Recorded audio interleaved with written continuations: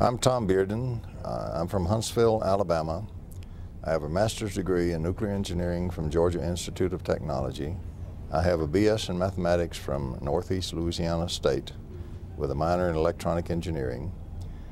Retired Lieutenant Colonel, U.S. Army. Basically, I do research and also theoretical research in overunity electromagnetic devices and also in some specialized medical treatment therapies. How did you get started in the field of alternate energy technology? We started in the field of alternate energy technology, of course, with this concern in the 70s.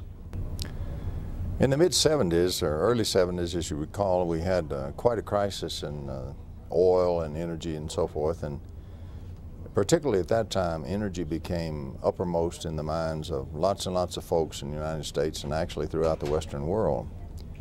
We had been beginning in this area at that time, but at the time we also began to take a much greater and much stronger interest in what could be done about the provision of electrical energy. And so we really started very serious work at that time to look at electromagnetics, to look at the way you actually use electrical energy in an electric circuit, how you provide the energy to the circuit, where it gets the energy from, and if there's anything you can do to, number one, increase the energy, number two, get some for free, and number three, then use it to power a load so that you really could do it cheaper and cleaner. Where did you get the ideas from that you're currently working on? The current research that we're doing has really consumed almost 33 years total. We really started doing, at that time we didn't know you called it this, but we started doing what's called foundations work. That is, we look at the fundamental concepts that are being used in science and in electrodynamics, and we began to review, what does that really mean? What are you really talking about? What are you really doing? When we build these circuits or we build these devices and we power them, what happens? The problems we were running into is that the electrodynamic theory, electrical physics, part of it was put together over 100 years ago, the primary material. And since that 100 and something years, we've learned an awful lot more about the basics and the fundamentals. And it turns out along the way lots of errors were made in founding the present electrodynamics, and certainly I'm not the first one to ever say that or point that out. Foundations scientists do that quite regularly. But it seemed to me that if you were going to try to build a system that could find a free energy source for itself, like putting a paddle wheel in a river or like putting a windmill to tap the wind energy, you had to find some flows of free energy electrically or electromagnetically, and you had to be able to extract the energy from that and use it. So we set about to see, what does modern physics say about how you get the energy in the electrodynamic circuits and how you actually can flow it over to the load and use it. We found that quite a few things that were taken for granted had long since been falsified, and that there were some holes in the theory. There were some free rivers of energy that one could begin to extract energy from. For a long time, we had a great deal of trouble identifying how in the world one would extract energy from the vacuum, when today the vacuum is known not to be an emptiness at all, but to be filled with enormous flows of energy flux. That work took many years to find exactly how to do that, and it turned out to be so simple that it's laughable. It's with ridiculous ease. A simple dipole, separation of two charges, which we use in every generator and battery and so forth that we make, already does that and extracts enormous amounts of energy. We found that a great portion of the energy that's actually extracted from the vacuum by our present systems had been discarded by the early theorists, that they had made mistakes in the interpretation of their own calculations. And so we pulled those out of the literature and we held them up and we said, if we correct this with what we know today, what's the new view? What's the new extended electrodynamics? It turns out that they had modified the equations which once prescribed systems which could run themselves. They were open systems, no different from a paddle in a river. But they threw that away and changed the equations without realizing what they had done. So we went back and finally found where they did that and how they did that and what had happened and what this had done to the design of systems. So then it gave us clues as to how to redesign the same systems in a totally different way, so that now we do use some of that excess energy we have available already in our systems. We no longer discard it. Then the problem became, well, how do you keep the system from destroying itself? Because ironically, we have been taught to build systems which, as fast as they open up a free extraction of energy, they use half of it to kill themselves again. So we got to put everything in. So we found out slowly and painfully how you do that. And so it was really a slow, painful process over a long number of years to finally have what we think, which we have presented at the present conference, the 4th International New Energy Conference, sponsored by the Academy of New Energy. We have finally presented what we think is the beginning theory of legitimate overunity electromagnetic devices. In this field today, the term zero-point energy is much in vogue. What has been found out over the last several decades, particularly in physics, is that the vacuum, the emptiness in front of you, when you remove the air from it and just look at the emptiness, is not really an emptiness at all. As a matter of fact, it's filled with enormous amounts of energy, but of a very peculiar nature. Little particles, real particles, appear suddenly out of nowhere. It's called the Heisenberg uncertainty principle. And then they disappear just as rapidly as they appeared forever. So we have matter actually being continually created and destroyed, appearing and disappearing right in front of our eyes, hotter than a firecracker the tiny moment that it exists, but such an incredibly tiny moment you can't see it, touch it, taste it, or feel it. On the other hand, so there are so many numbers of them appearing so rapidly that they bombard matter, mass, and they create all the fields and drive all the mass, and they perform all the energetic functions of all the atoms and all the molecules and everything. So what we really exist is really in an open system which is driving everything, and everything else is exchanging energy violently with it all the time, and it's trying to stay in equilibrium with it, but it's driving it all the time. So we found out that we lived in an incredible ocean of energy. So that's now well accepted in physics, proven experimentally and theoretically. And so now the problem is, fine, if we've got all this energy here, but it's this peculiar stuff, how in the world do we detect it? How do we actually extract some and use it? Well, the old school said, oh no, you can't do that. If you could, we'd have done it a long time ago. Well, what's happened is we found out you can do it. But what's happened is how to do these kinds of things was split across several different disciplines in physics. The electrical theory and practice that we use is very old. It was started basically by Maxwell. Maxwell is the first one we want to go to. During the time of the American Civil War. None of this stuff was known at that time. And so the ideas and the concepts that they use to develop the theory and the practices of electrical engineering today are very seriously flawed. And they do not match our modern physics knowledge from the various schools of physics, like particle physics, quantum mechanics, and so forth. And so what we've been doing is really interdisciplinary work. We've been looking at what we know for sure that we've discovered since the American Civil War, for example, and particularly since 1900, in these various disciplines that says we ought to correct electromagnetics. Because what we're looking for is, we're looking at how to put the oil well into the ground and get the gusher. Once we get the gusher, then we've got to figure out how to make the barrels to catch the energy and then take it to the load and dump it there. And that's an analog. But of course, it turns out that you can do that. And it turns out you can actually get the energy out of there. Then you've got the problem of collecting it and using it. With our work, particularly during the last 2 years, we have found that there's absolutely no problem in getting the energy out. All you want anywhere in the universe, from any point in the universe, you can extract as much energy as you wish. The problem is, how do you catch it and how to get it in the bucket, so to speak, to collect it so that you can use it. That's the real problem. And so our work, particularly during the last few years, is being, how do we catch it and then how do we use it? So, you know, I would like to power my home off of it, for example, and run my automobile. So that's the end goal, cheap, clean energy sources for all humanity. Someone? Yes, there's several major errors that are of particular use to us in what we're trying to do. One of the first ones is the fact that when you pull out the energy from the vacuum and run it down a wire, the energy fills all the space around the wire, enormous energy. We only collect a little tiny bit of it down on the wire. And what they did, they simply discarded all the rest of the energy and didn't try to do anything with it or collect it. Well, we think if it's a gusher full of energy and a river full of energy, we ought to put a paddle wheel in it and we ought to collect it. So that was a big help to find out that they had discarded an enormous flow of energy that was very useful and could be collected and could be used. That was a technical correction. Another correction was what you pay the power company for is not one copper penny to furnish all the energy that powers the city of Denver, for example, where we're sitting.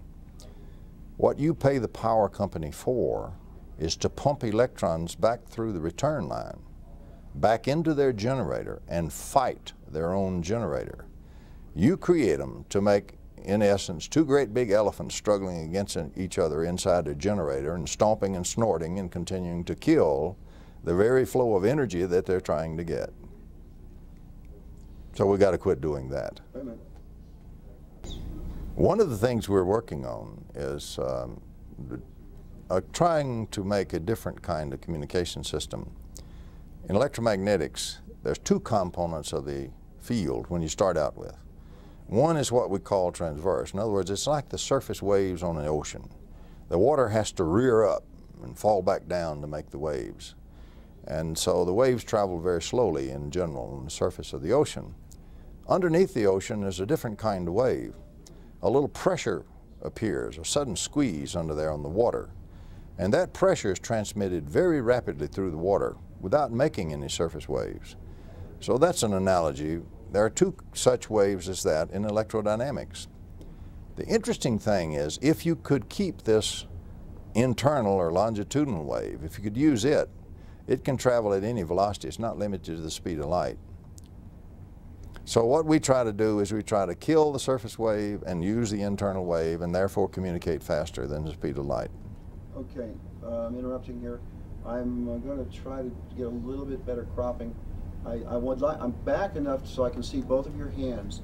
I was wondering if you're good with your hands in talking. I was wondering if you could do that again, but use some gestures. Sure, no problem. All right, let's because this is the perfect opportunity. Okay.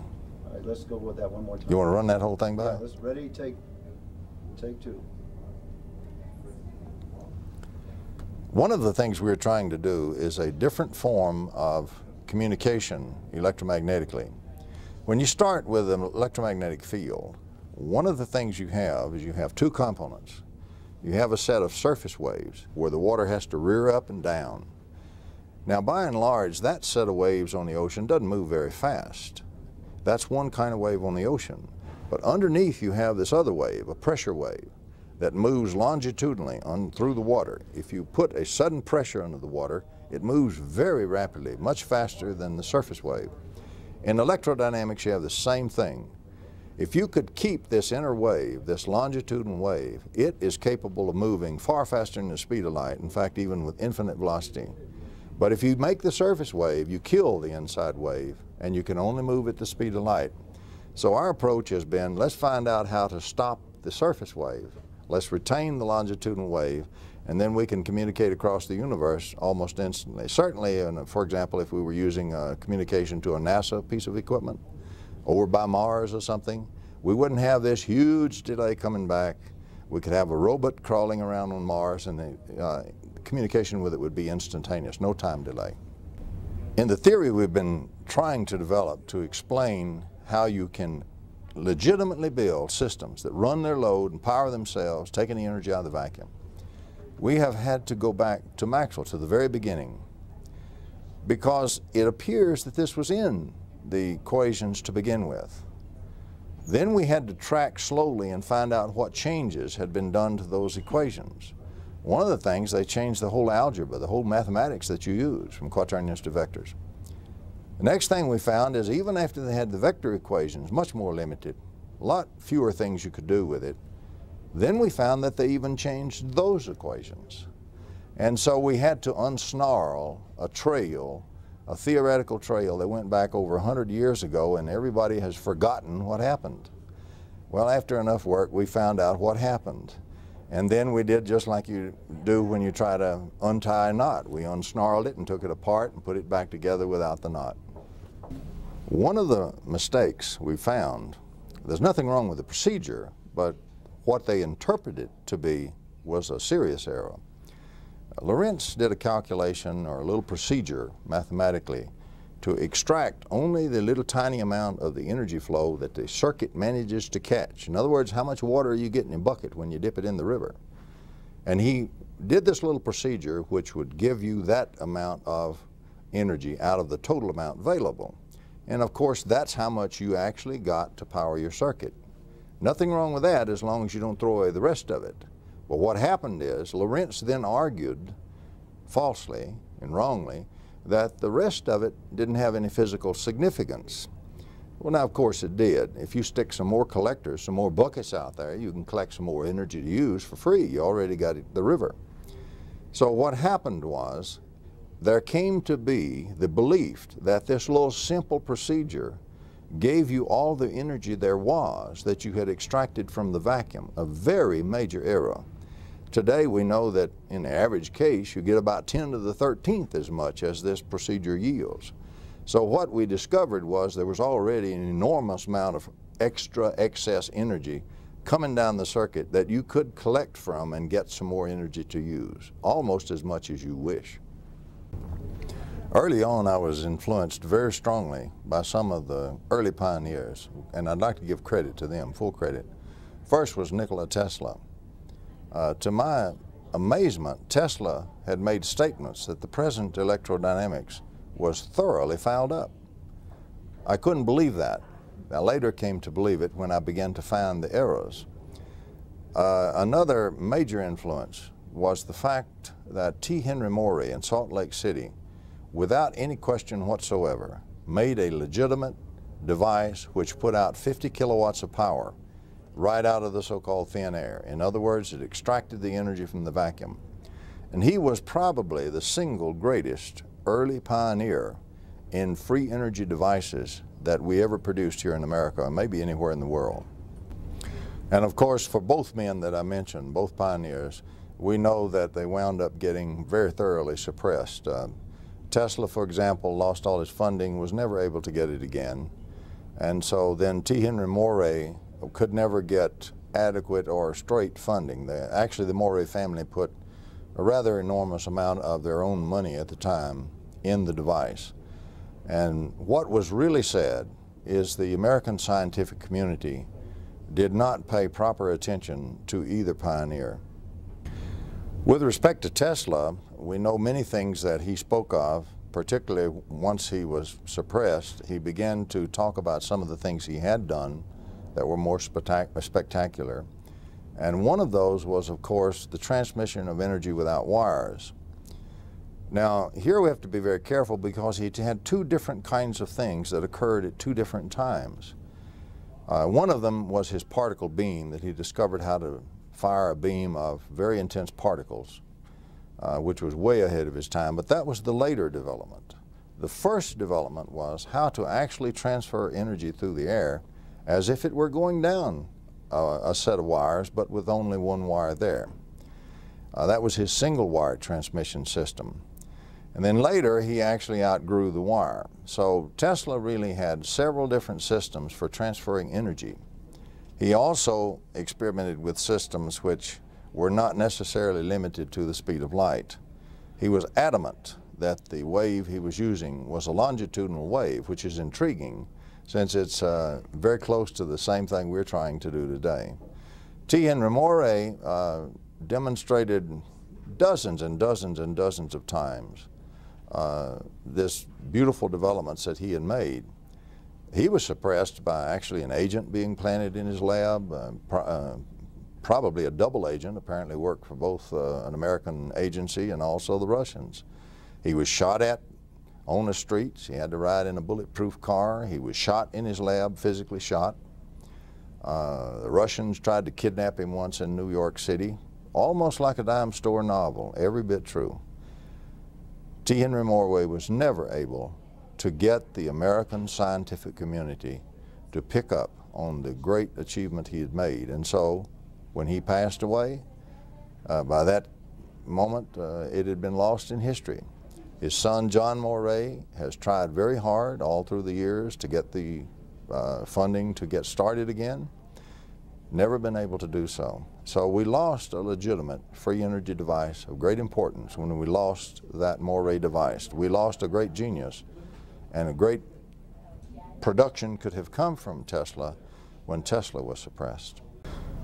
Well, we're asked many times about present status as far as lots of inventors are working real hard on the problem, lots of scientists are.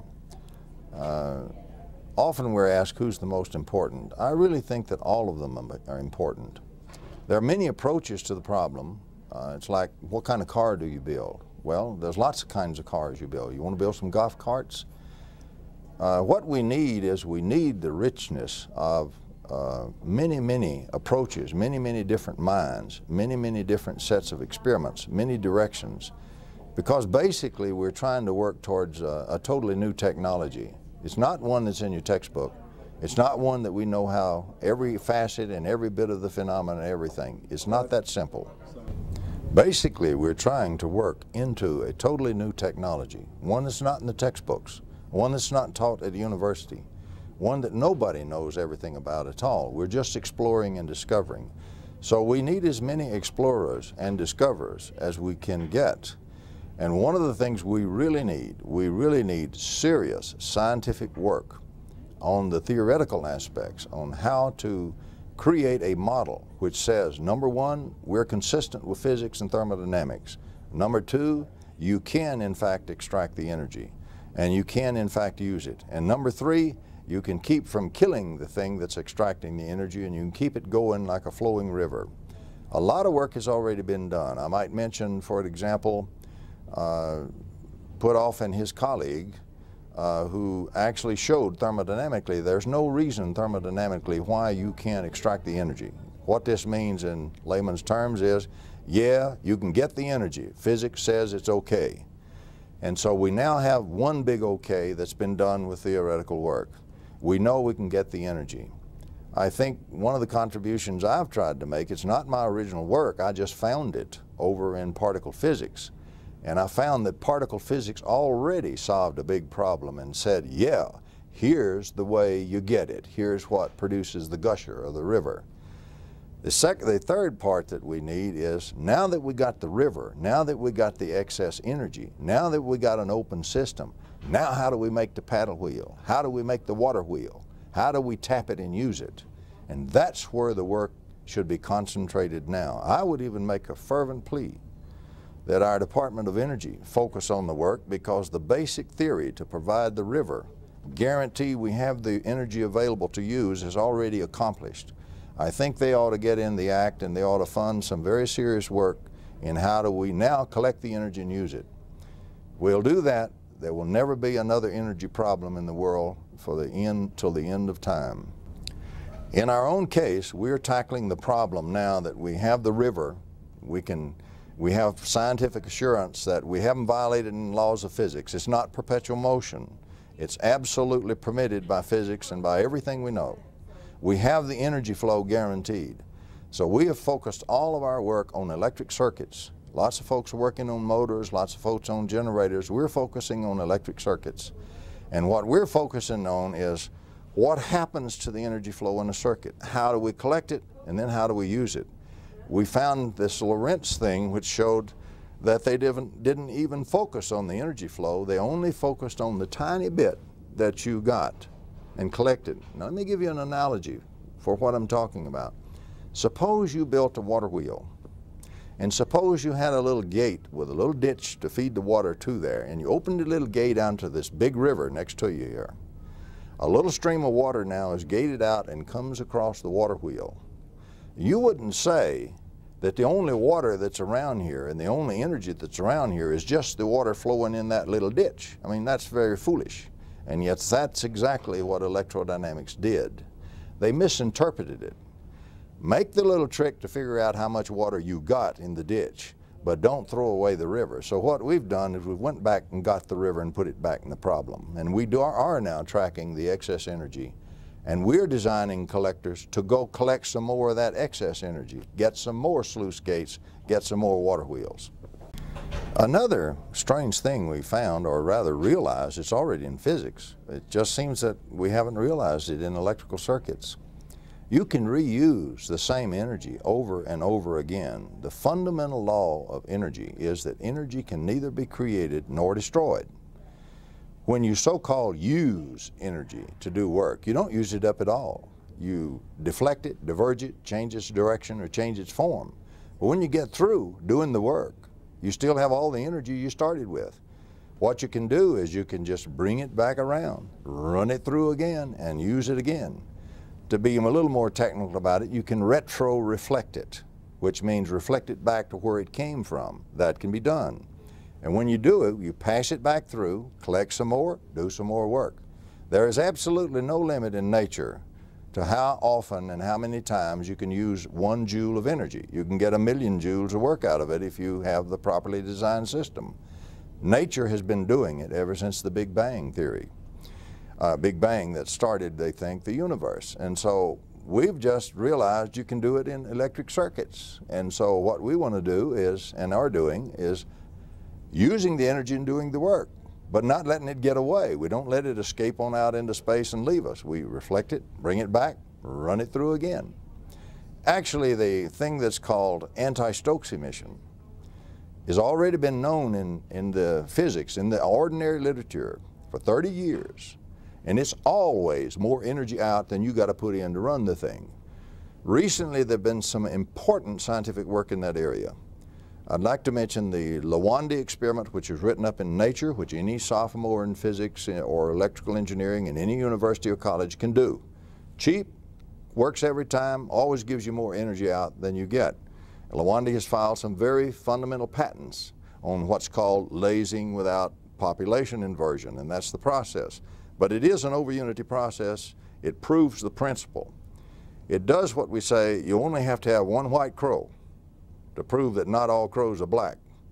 And when you take the Patterson effect, which is actually an adaptation in my view, it's a special adaptation of the anti-Stokes emission phenomena and a very clever use of it. When you add the Patterson effect, which is validated, then you have the absolute proof that it's possible to build overunity systems that put out a lot more energy and power a lot bigger load than the little bit of energy you got to put in to run them. We're often asked, for example, about our own patent efforts. We have filed so far 3 patent applications. They are not granted, they are patent pending. We have many claims in the field of circuits on these 3 patent applications. And we are claiming overunity, and we're claiming it is not perpetual motion, it's absolutely permissible, and we're explaining why it is, and we're citing chapter and verse that proves it is. So we're very encouraged by this because we think eventually we will get our patents. The other thing we're doing is we're preparing 2 more patent applications at the present time. One of them is for the beginning, the initial part of a superluminal communication system, a system that does use the longitudinal wave I was talking about and is capable of communicating faster than the speed of light. Now here I'd like to add one thing. The proof that you can communicate signals faster than the speed of light is already there and it's already accepted. It's called quantum tunneling. Both theoretically and experimentally, you can and they have transmitted actual signals faster than the speed of light, and it's written up in the hard literature. For example, they transmitted in a waveguide between 2 points one of Beethoven's symphonies over 4 times the speed of light, and that's hard physics and it's been replicated. You can bank on it. What we've done that's different, is quite different from what they're doing, they're using a quantum process. We're using something totally different. We're using a wave process. We are using a wave that really is a macroscopic tunneling, a large effect tunneling, rather than a tiny little microscopic effect down through the waveguide. So we have a different system, we achieve the same result. In our case, we have a small company called C-Tech Incorporated. We are an Alabama corporation, duly incorporated. We've been in business now for several years. We do not sell stock. We do not look for investment capital. We are simply out of our own hides and our own pockets proceeding to do experimental work in our own little laboratory, and it's a small one, on our own applications, our own approach to overunity circuits. Now, we've had very encouraging results, but I will tell you the honest truth. At the present moment, we do not have a working model. As early as 1990, we were blowing up circuits from the excess energy. We could not control it in the semiconductors arrays that we were using because they simply ping-ponged the energy back and forth between them, and one would get such a surge of energy it would simply blow off the board. We know how to control it. We know what has to be done. We certainly don't have the tremendous laboratory and a pretty sophisticated team that it would take to do that. So we have that one on hold. And notice I haven't told you anything about how to do it, just what we were doing. But we had overunity results as early as 1990, early on. Since then, we've turned to other means to do it. One of the means was to use a very highly specialized material. We came to call this material unobtainium because it was so hard to build. Since it became a tremendous metallurgical problem to even build the material to have any, that again came beyond our present capabilities. So we put it on hold until we have that kind of metallurgical capability sometime in the future.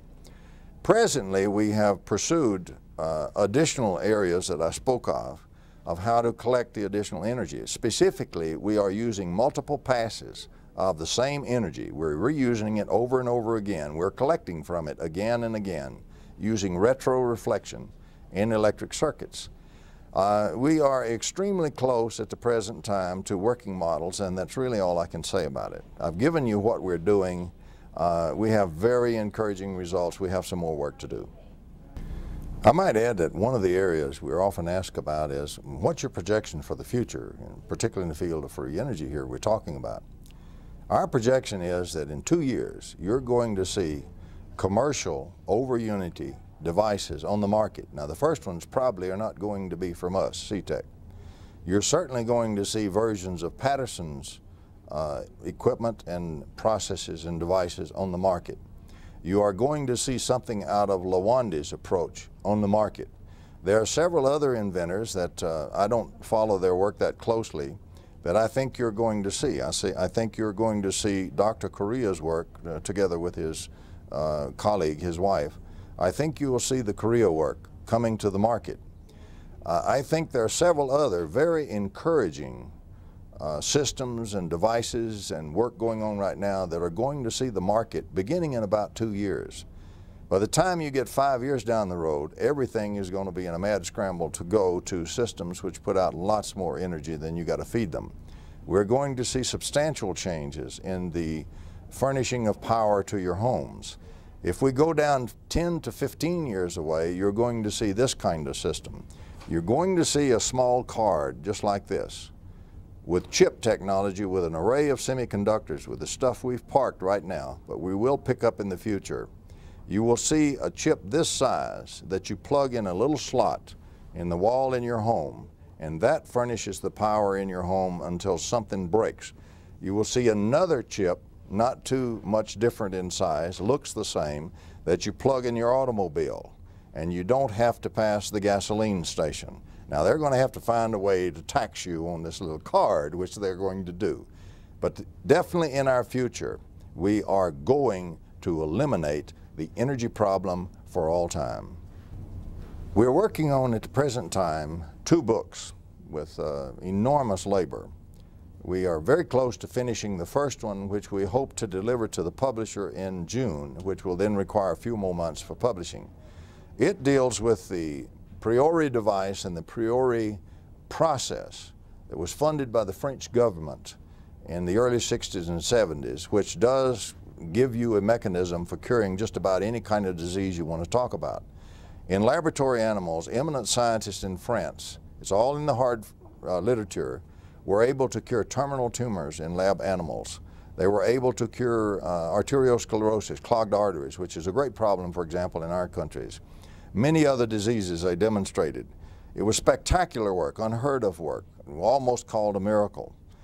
It used a completely different approach.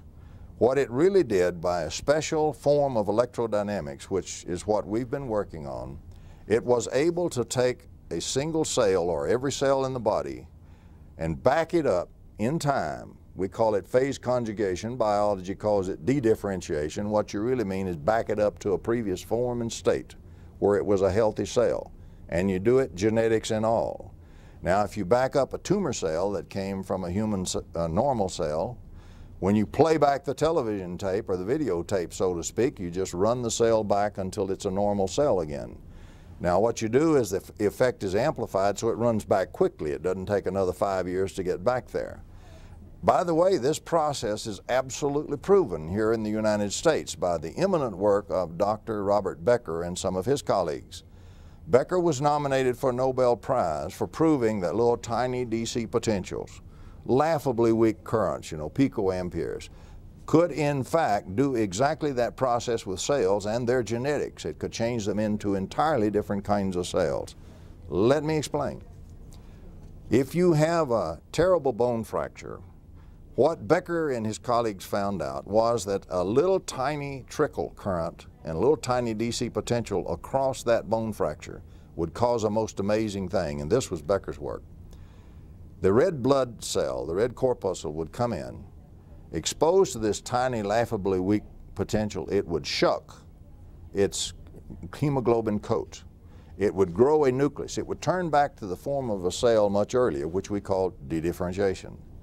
It would then change forward to the kind of cell that makes cartilage. Well, that wasn't what was needed. It would change once again into a different cell, the kind that makes bone, deposit and heal the bone.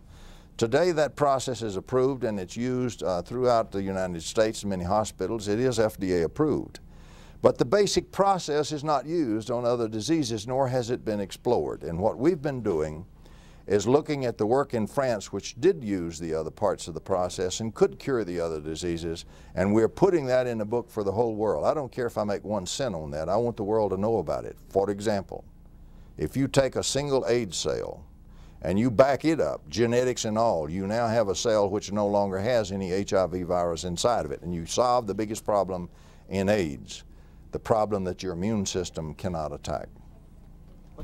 The second book that we have in the works, and it's about half finished, we expect to deliver it in the late fall to the publisher, which means it's probably going to be early next year when it comes out.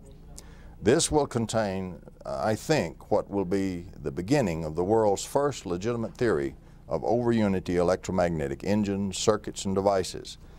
In there we will release a certain thing that we have not yet released, the final little bitty secret, but it's real magic that you've got to do in your circuits that gives you overunity. We plan to release it formally in that book. And so what we hope to do with the book, we're writing it so that the lay person can read it and get a lot out of it and understand it. We're writing it with 2 tongues, one technical, one common, ordinary English like I spoke as I grew up, you see, and I still speak whenever I lapse into the vernacular. So we're writing it in both fashions and we're putting everything in it. We're not holding anything back.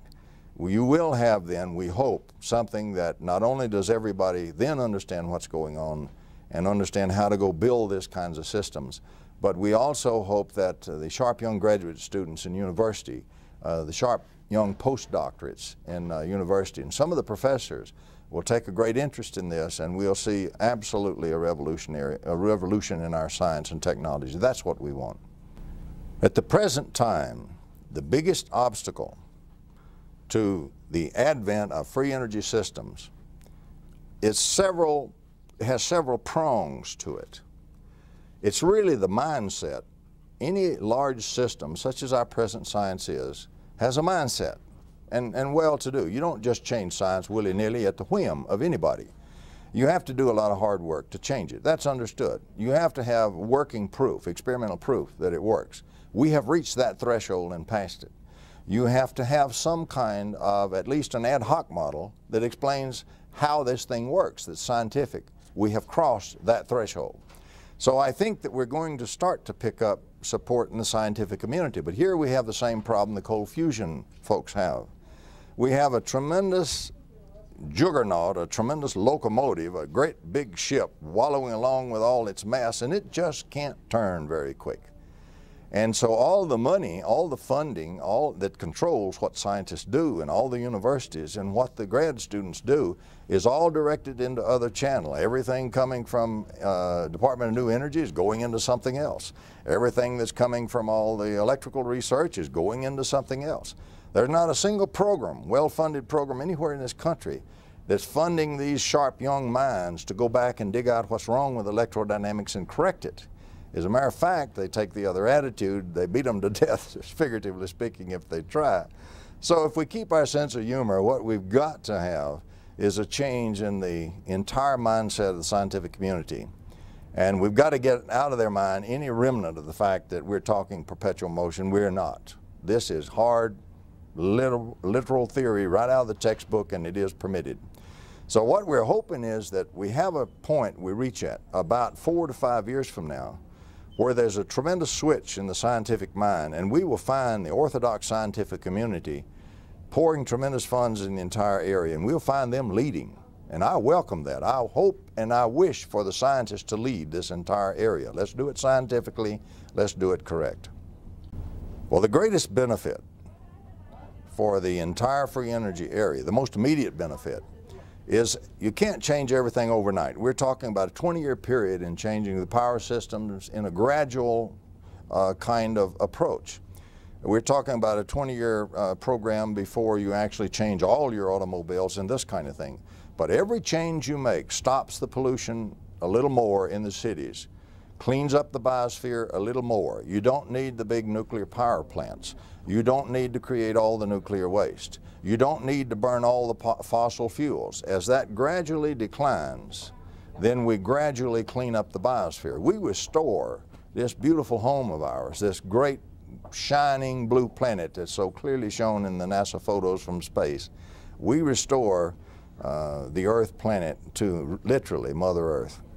The greatest single benefit amongst the many benefits that will come from the use of what we're calling overunity or free energy devices is that we're going to have a tremendous impact on the life of everybody on Earth.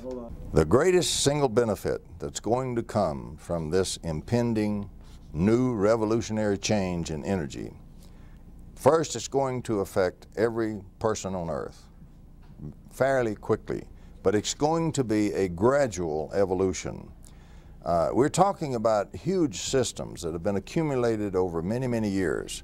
It's going to take, say, 20 years before all the power systems really get changed, before all the automobiles really get changed, before the revolution is fully launched. It's going to be more like an evolution rather than a real revolution. And it's not going to displace huge industries. That's not what's going to happen. The power companies are going to use it to furnish power. And then gradually you're going to find distributed power systems, and gradually it's going to work into home power systems. That's years down the road for the small things like I showed. That's the size of a credit card. But it is going to penetrate to the ends of the earth, to the most remote regions, to the most remote villages, because it's going to be cheap and it's going to be easily portable, and you don't have to keep carrying fuel. Everybody is going to be able to go on an energy conference. As this evolution continues over, let's say, a 20-year period, you're going to find that every time you burn less fuel, you reduce the pollution of the atmosphere, you reduce the pollution in the cities, one more step down. Every time the more cars are changed to fully electric powered cars with no fuel power in the batteries or anything like that, no hidden combustion products, it reduces dramatically both the pollution in the cities and the biosphere. So gradually we're going to see the pollution coming down. We won't need the big nuclear power plants. We won't need to create all these nuclear byproducts. So we're going to see that pollution going down. And we're going to see eventually the restoration of this beautiful Earth planet of ours, so vividly seen in the NASA photos from space. We are going to see the Earth planet returned to our own true Mother Earth. That's sort of like a tax you put on yourself to fund that organization that does it separately. That's in our plans. I don't advertise that fact, but that's in our plans. If we ever make it, If we don't, it's just a dream. But if we do, that's what we're going to do. So you would The other thing is you can get into the longitudinal wave we're trying to use. That's the way we're doing. We're going down inside, and all we got left is the longitudinal wave. So we're already down in the water working. We're not wiggling around on the surface. So that's one thing we're trying to do, and you know, you can do that. And so it so dramatically extends electrodynamics, and then it suddenly ties in general relativity. Instead of talking about, to look at experiments in general relativity, I got to look at the star over there and see how, or the sun, see how the light bent and all that. You do it right there on the bench.